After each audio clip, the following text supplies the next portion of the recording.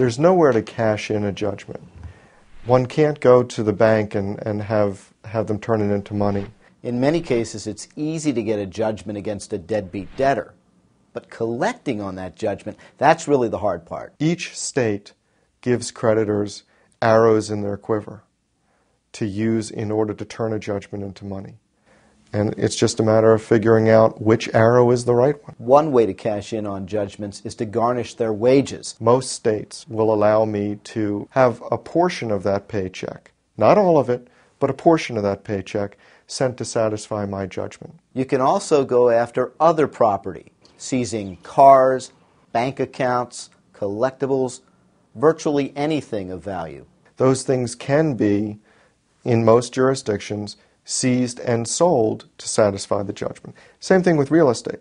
A house can be foreclosed upon because a judgment, just like a mortgage, acts as a lien on property. In many cases, you're going to find yourself standing behind a long line of creditors who already have liens on their property.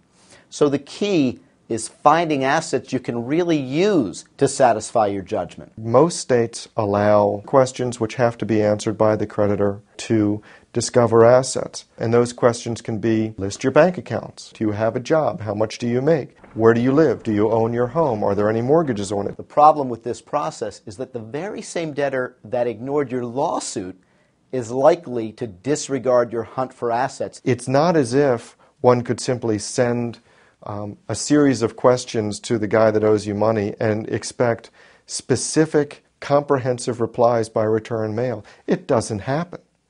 The person won't answer.